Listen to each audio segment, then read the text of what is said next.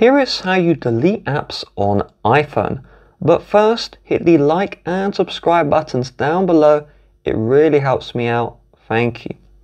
So the first step is look for the app you want to delete, long press the app and release when you see this menu.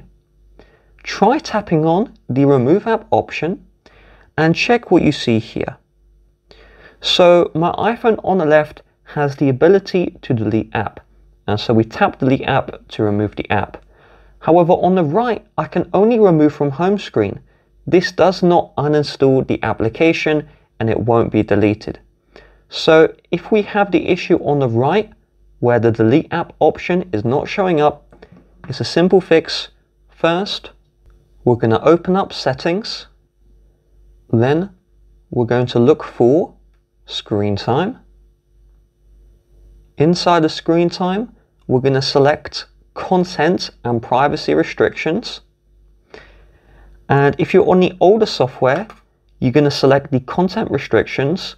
On the newer software, it's called App Store, Web, Siri, and Game Center content. So select whatever one you have here. And so we need to change two settings.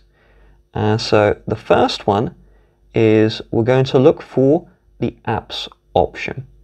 And under apps, we need to make sure this one is set to 17+. Now the second thing we need to change is we'll go out of apps and then we'll go out of the content restrictions.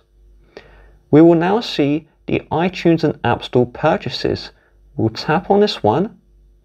We'll then see deleting apps. We'll select this and we need to allow the ability to delete apps. Once both of those are changed, check if the remove app option appears. It may take up to a minute and you can see delete app option is showing immediately.